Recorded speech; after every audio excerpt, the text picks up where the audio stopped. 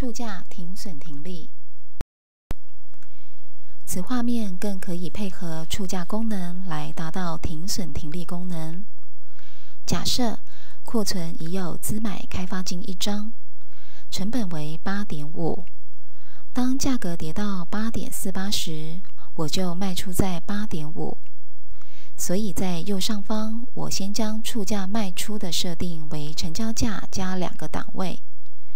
点击 8.48 价位的触价框，可看到委托的字样为1，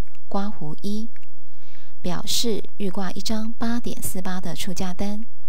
当价格下跌来到 8.48 时，就会自动送出一张开发金 8.5 元。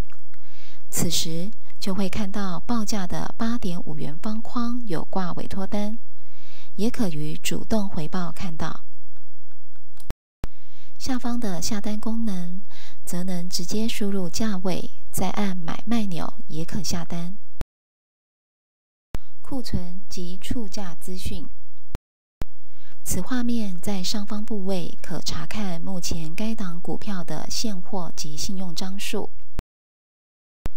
下方全删及触删所显示数字，则为统计该商品买卖成交及委托的加总。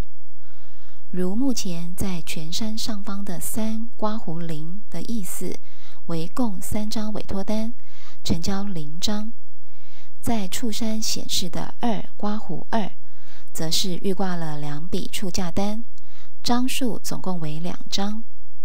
以上就是2188证券闪电下单的介绍。